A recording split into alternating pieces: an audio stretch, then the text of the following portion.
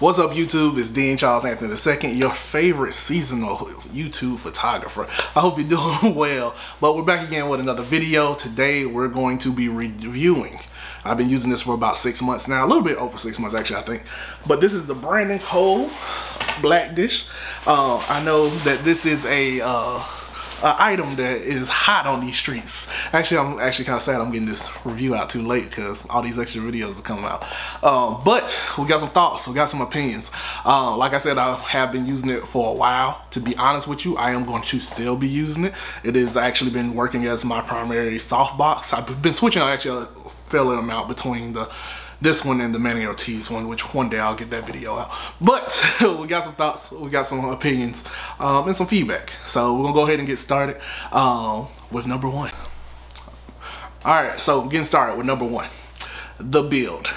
To be 100% honest with y'all, this is my personal opinion. All of the stuff from this review will be my personal opinion.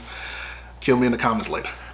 This is the best built softbox beauty dish I have ever experienced. I've bought a lot over the last 10 years. It's 9 years, but next year it'll be 10 years I've been doing photography.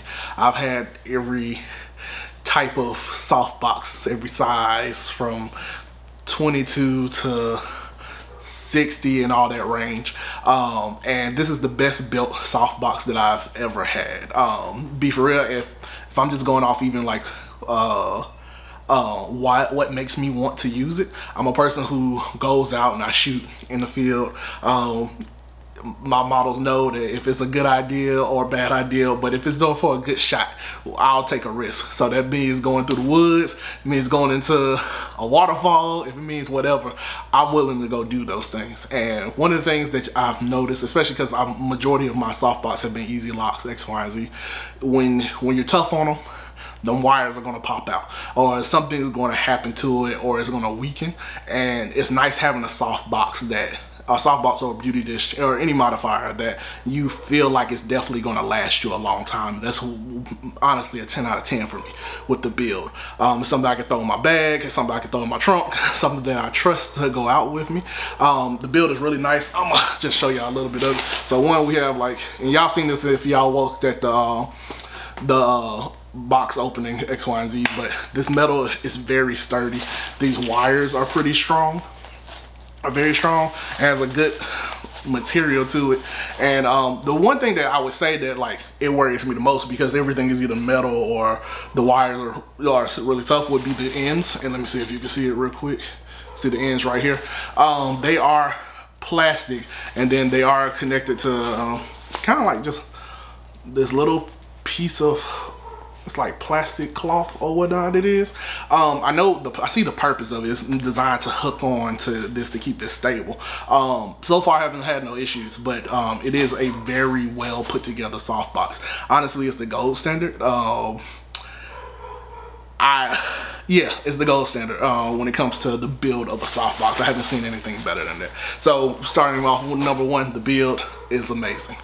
Alright, so number two, we're going to talk about the light. Alright, so when we're talking about the light, we're talking about the light that's coming out of the softbox. So when I first got this, one of the things I was definitely concerned about, like, some black interior is a shinier, like, black interior on the inside, and you know, just how would it work? So one, I was glad to see, you see stuff online, XYZ. It is a softbox that works. Like, I think within all the controversy, I think we do have to study a base of it does work. But what you will experience, and these are my two cons of it, right? So because it's a black interior, it's not giving out as much light. What I kind of noticed was about definitely a stop and a half of light that wasn't giving out, especially with like my 80. I'm using a 400 Pro mainly, 8400 Pro.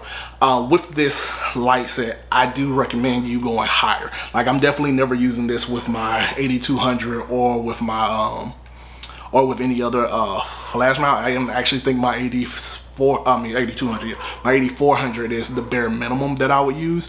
If I still had, well, because I gave it away, but if I still had the 8600 or 8600 Pro, I think that is the prime light that should be using with this softbox, just so you can kind of be prepared for the give and take, right? Because you know what you want to think about is really those high noon situations where light is just pouring down and you want to make sure that you can balance as much as you can, and so you want to give as much as you can get, out of it.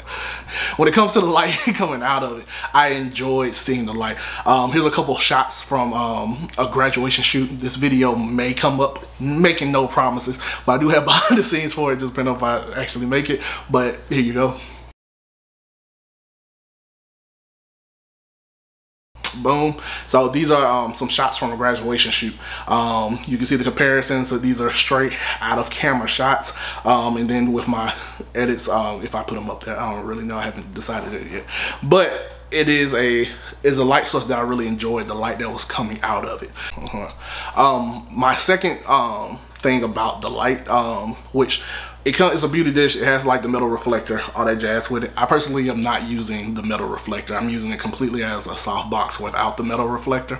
The reason I'm doing that is because with the metal reflector, it's a black reflector. I'm not sure where I put it, but it's a black reflector. And what I was noticing, especially when I was shooting indoors, particularly on a backdrop, is that it kind of forms, like the way the light is reflecting off, it forms like a halo. It almost looks like, even when you fire, it's like a strange vignette. It's like a halo vignette. It's weird that is coming off of it, that's coming out of the lens, and so the subject itself wasn't really getting the lighting that I personally look for, or the balance between the background and the subject wasn't really giving what I wanted it to give. So with that being the case, I use it completely as a softbox. Now, when I was outside using it, it didn't really matter. That's just regular fall off, but especially on the inside. Shooting on against a backdrop, you're gonna notice that, and so that's something to keep in mind.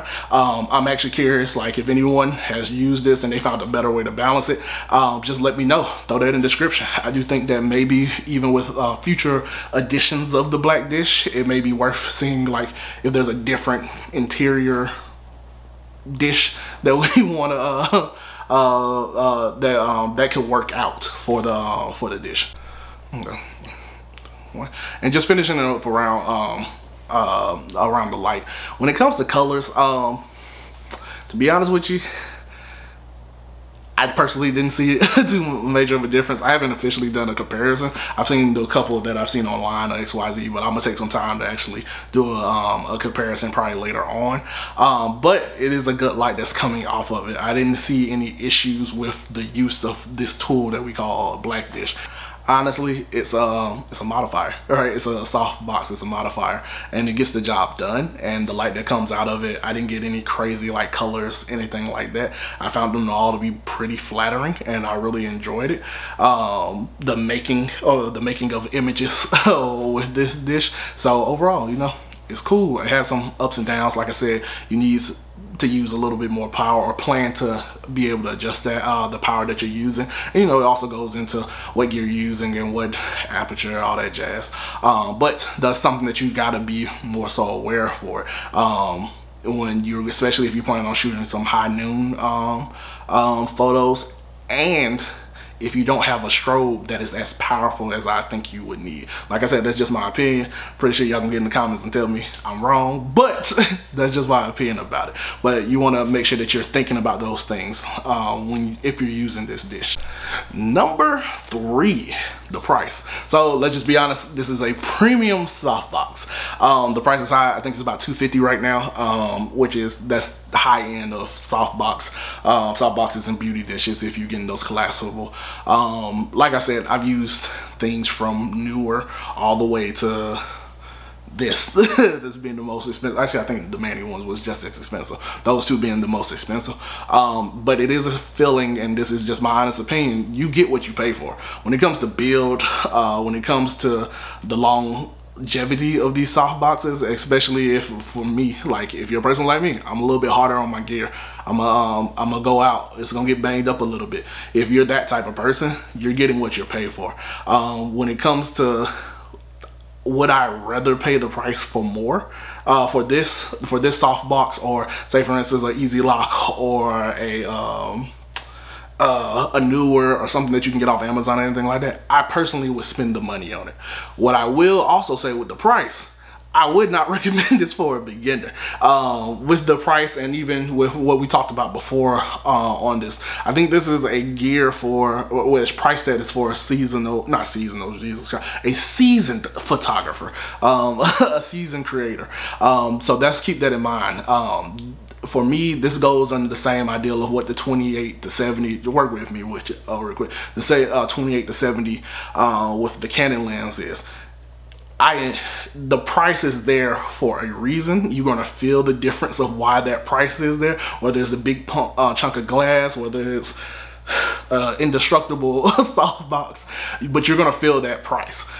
It's not made for most people. Most people should get the 24, I mean, yeah, the 24 to 70. Most people should get a Easy Lock at a better price. Get a newer. Get what you need at the price that's comfortable for you.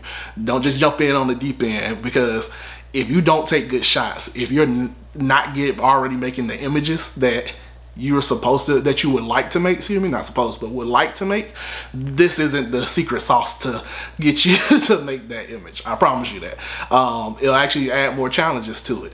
So that's just something to think about. The price is there. I do think based off of a build, the price is worth it because of the build, and it's a very usable softbox. But if you're, like I said, if you're not seasoned, if you're buying your first softbox right now, this isn't where I would point you in that direction. All right, number 4, enjoyment.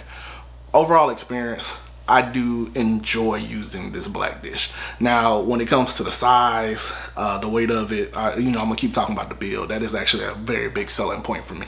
But the use of it and the usefulness of it, I've enjoyed my last 6 months, 7 months, however long it's been, working with the Black Dish. It's really been like 80% of the time I'm actually taking the Black Dish. The only time I actually switched out for the Manny Ortiz, also I've already used that for several months, but switched out for the Manny Ortiz was really during some high noon shots when I didn't have the power that I needed to go. And so once again, that's something to keep in mind. But for the most part, when it came to putting it together, outside that first time opening, and I'm gonna be honest with you, the first time you open this dish, it's gonna take a minute. My thumbs were killing me. Once you get past the first time, the second time, all that kind of stuff, it's smooth. Like, you gotta kind of like loosen up the joints and the wires or something like that first. But overall enjoyment, it has been a pleasure to use. I really enjoy it. I really enjoy the light that I'm getting out of it. Actually, I even enjoy really enjoy it being at that 40 range. I didn't know I liked that range, that size of modifier that much.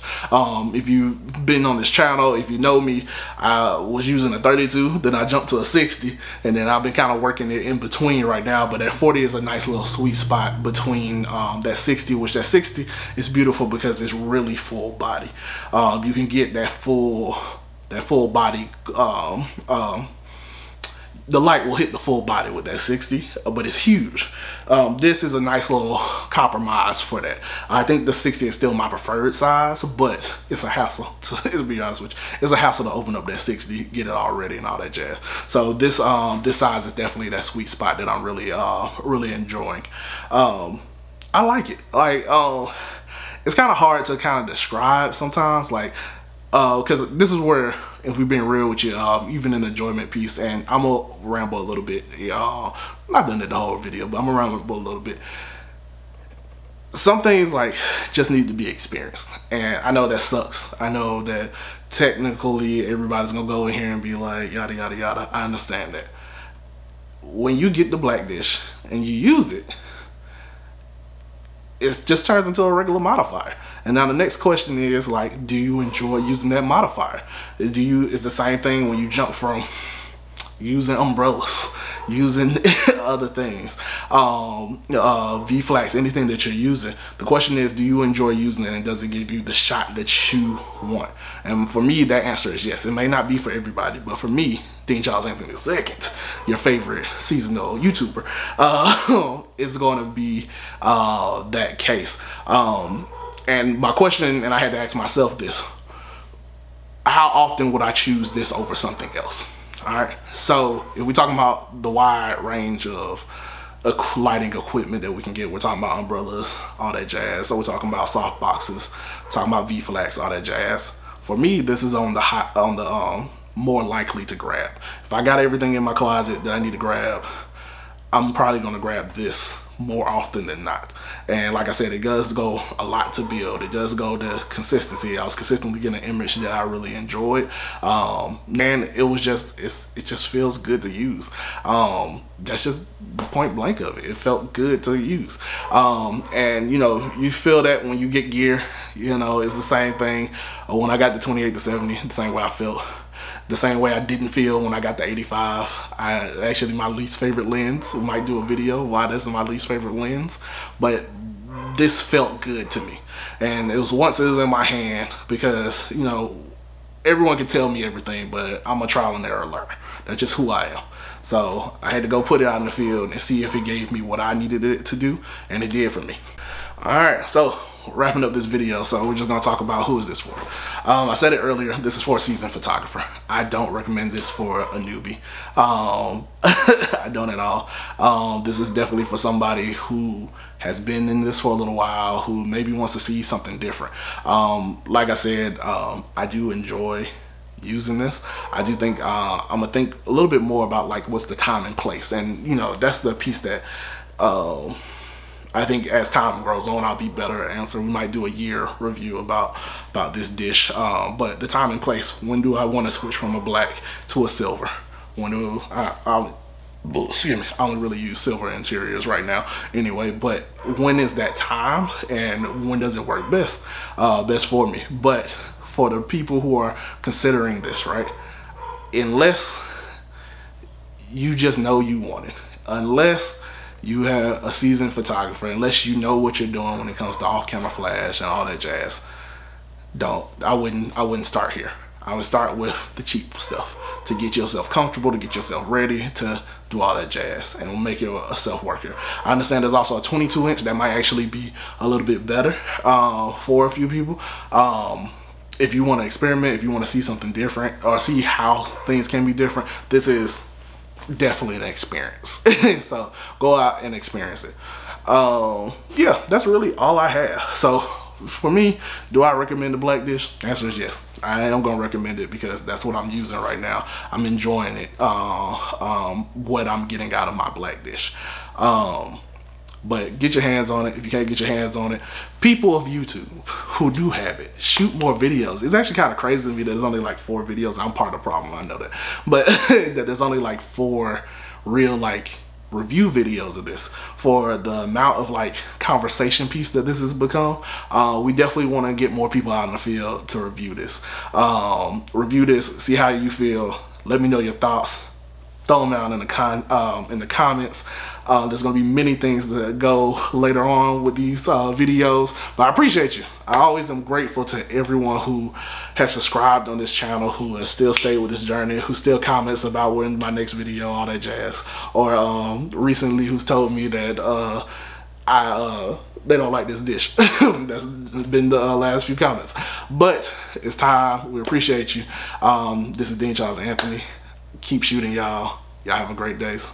That's from your favorite seasonal photographer, YouTuber. Bye.